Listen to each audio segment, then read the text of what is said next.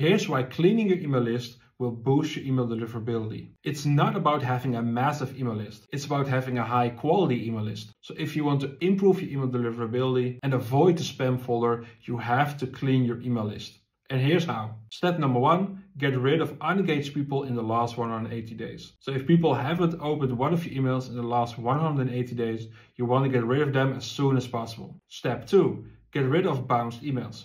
So bounced emails, whether hard or soft, are damaging your domain reputation. Step number 3, get rid of the people who've marked one of your emails as spam.